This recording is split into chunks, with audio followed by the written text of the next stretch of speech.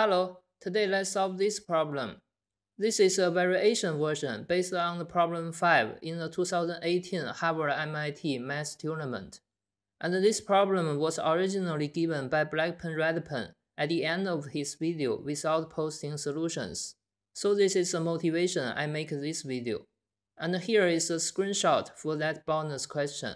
So you can see we want to solve for the largest negative integer n, such that the whole expression gives an integer. And I put the link for that video in the description box so you can see it. And let's get started. Here we don't want to deal with a negative integer n, so we define n equals to minus k. In this case, to find the largest negative integer n, it's equivalent to find the smallest positive integer k. So we can write this expression into this way. And for this square root term, because we have the symmetry here, so it doesn't matter you choose the plus sign or minus sign.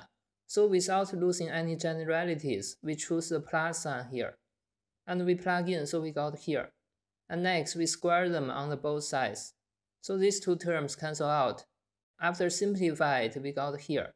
And this product goes to here by using the property I square equal to minus 1.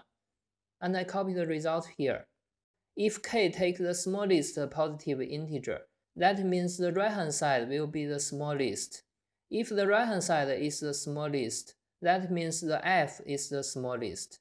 So let's estimate the lower bound for f. Suppose k equals to 0, then the right-hand side equal to 400. So we can solve for f, which is equal to 20.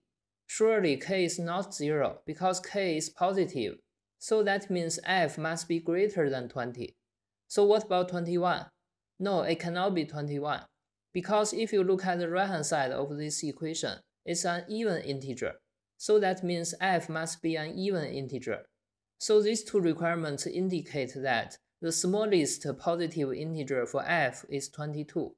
And then we plug in 22 to that equation. So we can solve for k. And note for our n, which is defined as minus k, so we got this final answer. And that's all for today. Thank you for watching. Please subscribe my channel if you like it.